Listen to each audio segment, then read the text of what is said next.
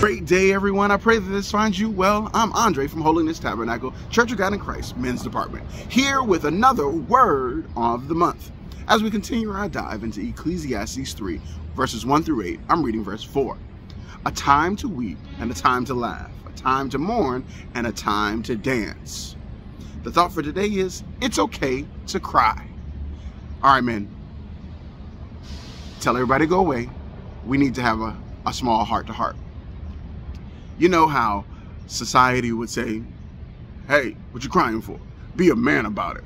Puff up your chest. Wipe them tears from your eyes. And all these other cliche things about manhood and what it really looks like. The challenge for us is to find that opportunity to be vulnerable. Find people that we can surround ourselves with where it's okay to cry. There is nothing wrong with crying. And I would challenge and dare to say that a true man is willing to cry. You just got to know who you can cry around. And you know what?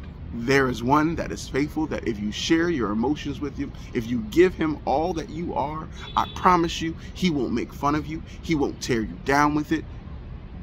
God, all day, every day. We can trust him with every emotion, everything that's going on us. So why feel like we have to deal with these obstacles alone when we have a God that cares? And you know what? God is so faithful, God is so just, that he will also put men in our lives that we can go to and share with, that will hold on to us, share with us, that will encourage us to move forward in the purpose that God has made us for. Men, I want to encourage you that it's okay to cry. It may take some time to get used to the fact, but be honest with yourself. Step up and be a real man, because it's okay to cry. All right. Make sure that you all tune in every month as we go deeper into Ecclesiastes 3. Know that we love you.